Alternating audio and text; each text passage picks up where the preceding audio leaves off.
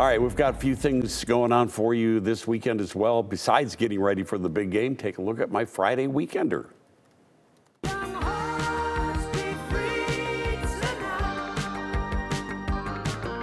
Two-time Rock and Roll Hall of Famer Rod Stewart belts out his decades of hits at the Hard Rock Casino in Gary Saturday night.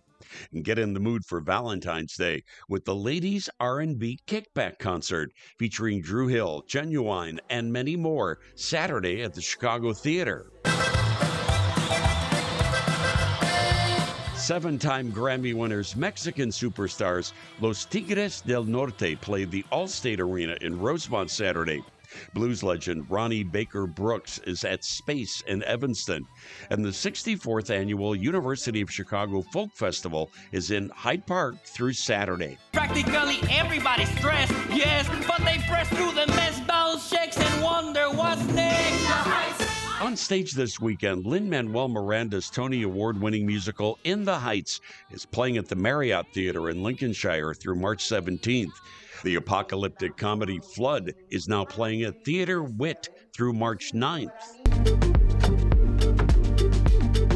The Goodman Theater presents Dana Delaney in the new drama Highway Patrol. Catch it now through February 18th. And Chicago Theater Week is underway, where you can pick up discount tickets for more than 80 productions in the city and suburbs. To find a theater near you, take a look at chicagotheaterweek.com. And the cop pulled me over. They never tell you what you do wrong. He sticks his head in the window. He goes, "Do you know why I pulled you over?" I said, "Excuse me, I'm on the phone." For laughs this weekend, SNL veteran Kevin Nealon comes to the Comedy Vault in Batavia through Saturday. Also through Saturday, it's Chicago's very own Emmy Award winner Jeremy Piven doing stand-up at the Improv in Schaumburg. Also, the Chicago Auto Show revs up its engines Saturday through February 19th at McCormick Place.